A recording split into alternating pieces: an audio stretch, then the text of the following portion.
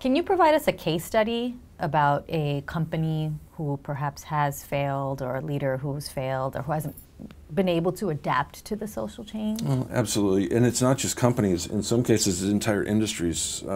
You look at Bank of America and the entire financial arena. It's a stable, a barn full of old white guys, and to a certain point, fairly arrogant old white guys, you know, too big to fail kind of mentality. And you see the debacles that have happened with Bank of America and Wells Fargo and UBS.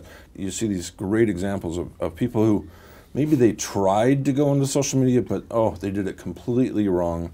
And they started sending out all these automated messages, and they completely underestimated the power of the consumer and the backlash from that approach, and it's especially for the financial industry and the airline industry to a certain extent, and we pick on United Airlines quite a bit in the book for that very reason. It's hard for these legacy companies to adapt quickly and to do it right.